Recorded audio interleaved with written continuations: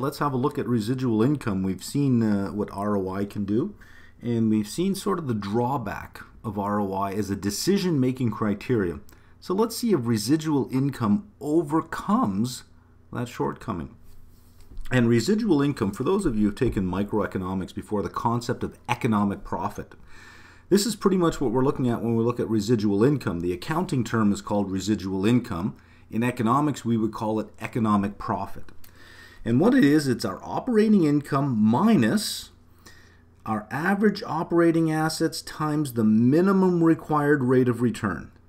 So what it's saying here is that if we require a 10% return, minimum for any investment in assets, we take our average operating assets times the 0.1 times 10%, and our operating income should be at least that. So if residual income is 0, that means economic profit is 0. We're in a perfectly competitive economy or perfectly competitive industry in that particular case. What we want is positive residual income, which is the same as positive economic profit. Again, I'm using both terms. For those of you who've taken microeconomics, this will, if you understand economic profit, that's residual income. For those who haven't got an economics background, don't worry too much about it. Let's look at an example.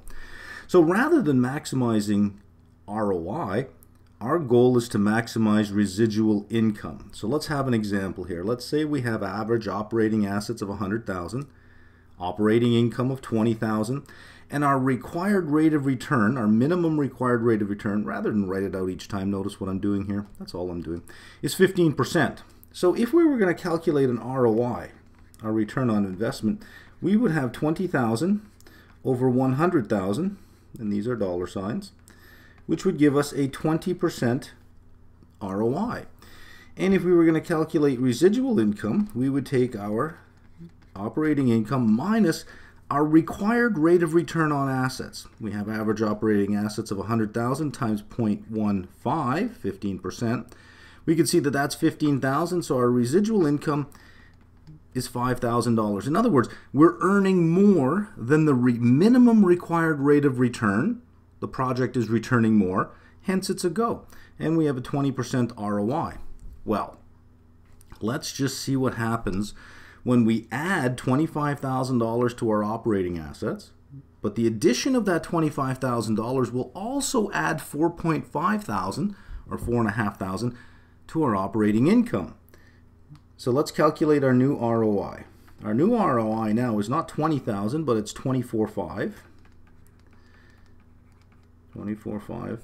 And our assets are not 100, but they're now 125K, which will give us 19.6% ROI.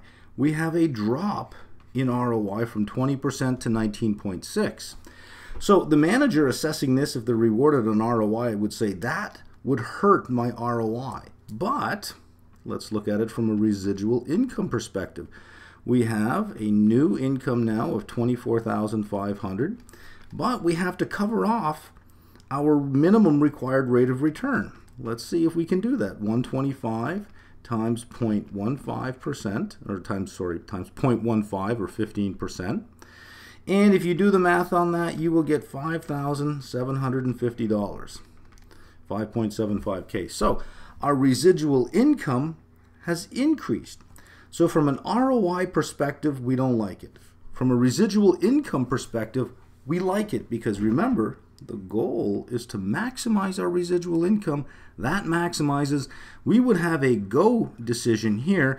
We would have a no-go decision here. So which one rules the day, right? So we have a reject. And here we have an accept. In fact, you could take this a little bit further. The manager rewarded on ROI would reject anything below 20%. So in other words, the minimum required rate of return is 15, but for a manager who has a 20% ROI now, would reject any new project where the ROI would be below 20%, would reject anything below 20%. Whereas here it's accepted. This manager is likely to accept anything above the required rate of return, the minimum, minimum required rate of return, which is 15%. So anything above 15% will be accepted, whereas this manager, anything below 20 will be rejected. So that is what residual income looks like. And again, if you've taken microeconomics, the concept of economic profit is right there. However, residual income is not without its problems. Let's have a look at what that looks like. So have a look at this. We have two divisions, Division X and Division Y. Division X has average operating assets of $1 million, whereas Y is only $250,000. Operating income in X is 120 versus Y's 40. The required rate of return is 10%. That's our minimum required rate of return. On $1 million of assets, we need to make at least 100,000. We have 120 minus 100. We have 20,000 in residual income. Division Y has 25,000 as a minimum required rate of return. 10% of our average operating assets of 250 is 25, which leaves them with 15,000 in residual income. So if we were comparing the divisions on residual income, we would say Division X has the higher level of residual income. But now this is not in your book, but this is one way to help you control for size. Let's have a look here. If we take our residual income divided by our operating income, so let's take this ratio of residual income divided by operating income. In other words, what percentage of our operating income is actually residual? So we would have 20K over 120K here, giving us 16.67%. So our residual income divided by operating income, or what we can call our residual income margin, is 16.67%. Here we have 15,000 as our residual margin over 40,000, which would give us 37.5. Sorry, not K, sorry, 37.5%. So our residual income margin is now 37.5%, thereby making Division Y far more efficient because there's a greater percentage of the operating income that is residual income. Another way of doing this, let's take our residual income and divide it by our average operating assets. And here we will get 20,000 divided by, we have 1 million, gives us 2%. So our residual income is only 2% of our average operating assets. But over here, we have 15,000 divided by 250,000. And that will give us 6%. Again, Division Y appears to win.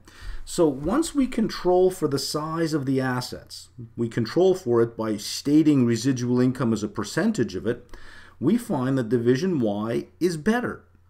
When we control for the level of operating income, we find that Division Y is better. But when we just look at residual income on its own, we find that Division X is better. And this is a bit of a problem with residual income. It is hard to compare divisions of different size together on the basis of residual income. It's much easier to look at it as margins, residual income as a ratio to average operating assets, or residual income as a residual income margin, residual income divided by operating income.